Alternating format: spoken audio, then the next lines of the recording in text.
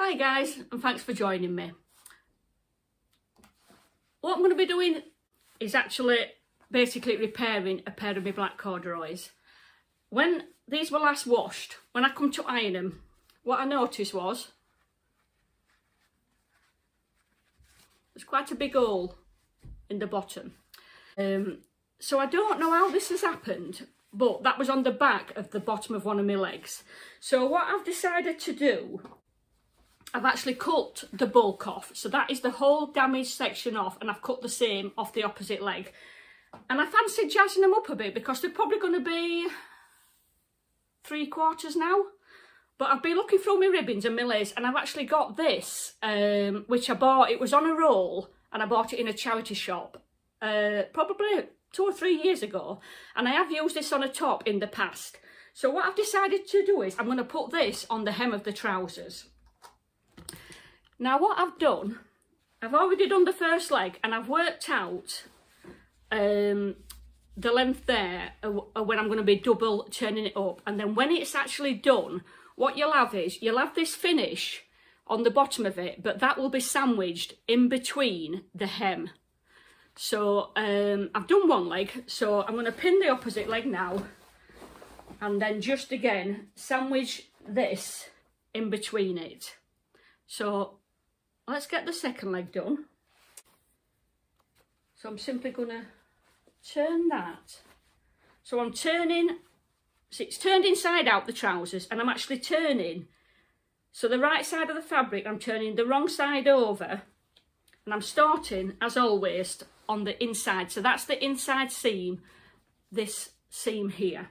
So you always want to have your join on the inside seam, and I'm going to literally work out, if you're going to do something like this, just work out what you want your hem to be. And then what I'm going to do is I've literally placed that, and then I'm going to fold that over.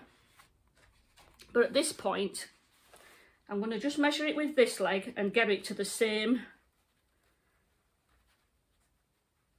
turnover. So that's exactly the same, and then I'm just going to follow that all the way around. So where that is this, I've got sandwiched right up to the end there where I'm going to be stitching that in place. So let me just pin that in place. Now this is a job that will require pinning, because anybody that watches my sewing videos knows I'm not a fan of pins. I mean, I could use clips, I suppose, but I am actually using these, and I'm just, from what I've got there, I'm literally going to work the same all the way across. And obviously if you, I mean, I've worked, like I said, I've been sewing donkey's years, that I'm confident in that when I'm following it, I've got the same measurement all the way across. But if you're not and you're new to it sewing, then just get your tape measure out. Get your tape measure out and just measure it as you go along. So pin that one down.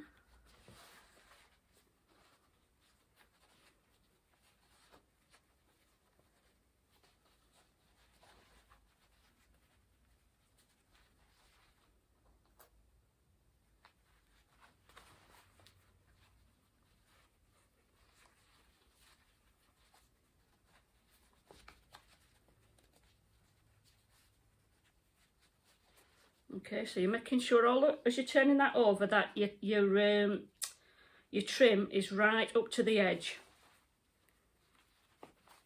So when it's finished, it's basically just hanging down from your hem, and you've not got this the ugly bit showing. Now I did actually try some tassel. Some tassel, because I've got lots of beautiful tassel that I cut off tops and a shawl. But the one thing with a tassel to bear in mind, if they're a loop tassel and you're walking, your opposite heel could get caught in that tassel, and that's a recipe for a disaster. So they're both pinned. Right, so let me just cut that off there.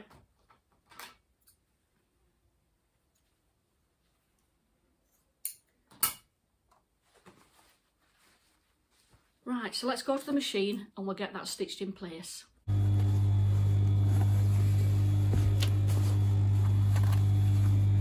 Okay, so I'm going to put that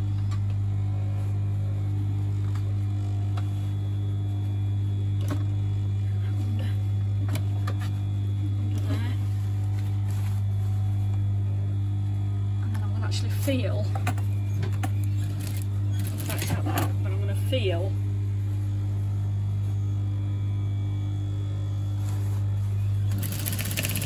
that the fancy edging that I'm putting on is actually at the end.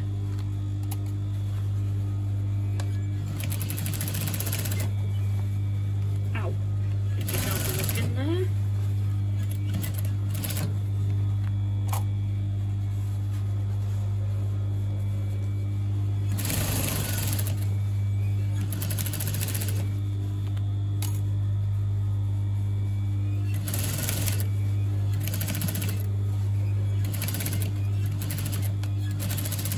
Tack, set that out. I'm just going to check that's all okay. Got a bit there, but I will cut that off because that's just part of the overlap.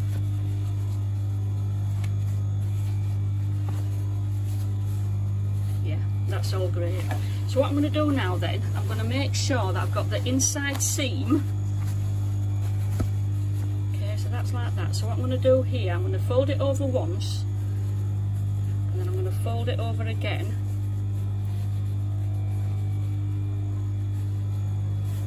okay, and then I'm just going to put this back under the machine. It's rather thick there because obviously I've got that extra thickness.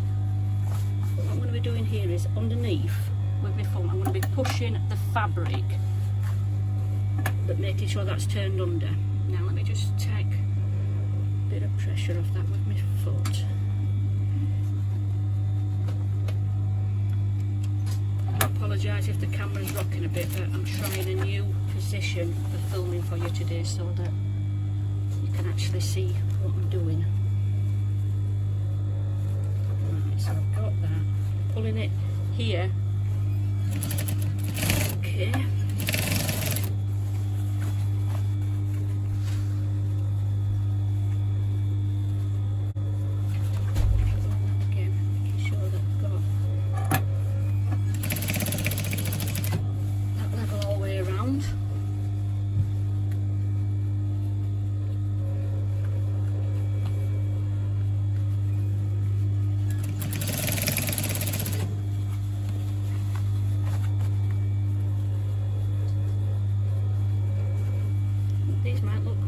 When they're done.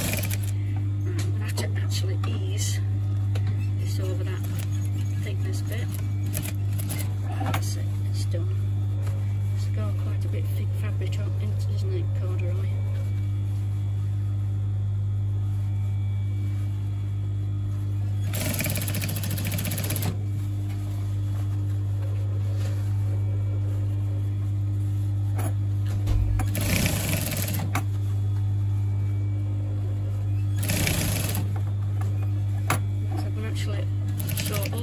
This again and then actually back tack at the other end, so I'm not trying to do it over the thickness area. Okay, so that is that. Cut the threads off.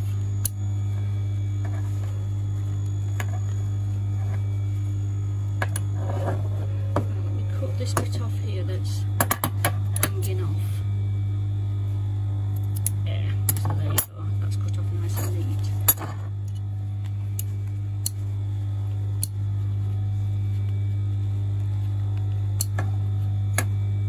Cut that off. And then on this is the right side of the trousers. You can just see there. That's okay. Okay, so I'm going to do the exact same on the opposite leg. And then I'm going to go and try them on and see how they look. So this is the finished hem, guys. You can just see there, that's the right side of the corduroys. And then, as you can see there,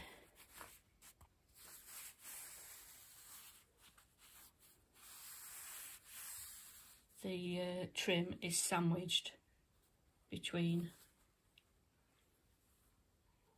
the hem. So it's just nice, neat and tidy. And you can put lace in between that as well, or trims, or just have a normal hem. So this, guys, is the finished result. So I've got like a 3/4 length trouser now, with a bit of a fancy hem on. The trousers were flared, so they are a bit bell bottom, but I really don't mind them. So that, instead of throwing the trousers away, I've got a different length with a different hem.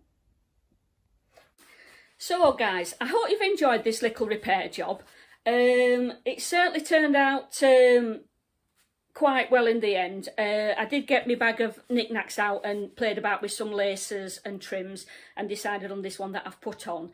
So it's an option that if you have, like I said, you do get damage to your trousers, that if it's on the bottom, you can certainly make them 3/4. You don't even have to put a trim on or jazz them up, you can just make them 3/4. And if you've got damage like even higher up on your trouser, you've got the option to make them into shorts, so you don't necessarily have to bin them if damage does happen. There are options for you to repair them. So thanks for joining me, guys. Take care for now and see you soon. Bye for now.